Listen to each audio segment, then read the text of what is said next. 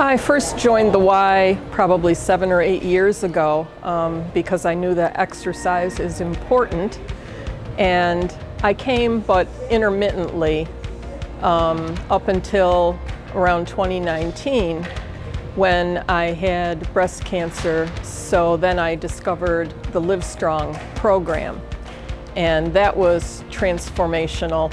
Having a group to come to 2 times a week, it was like having an appointment at the gym, which made all the difference. If you want to hop, you can hop. If you don't want to hop, stay grounded.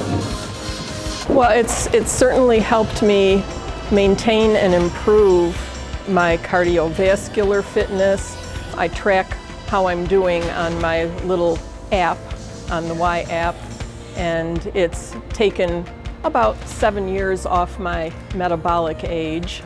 And I've lost a few pounds, and I've certainly gained a lot of flexibility and self-confidence. Well, live strong and stay strong. We've been doing TRX primarily. The boxing is something I kind of wandered into and just fell in love with the exercise. I had never in my life put on boxing gloves or hit something forcefully. And it was very empowering. Don't be afraid. No one's going to push you beyond your physical abilities, and you will reap so many benefits from being in a community of people. All different ages, all different cancer histories.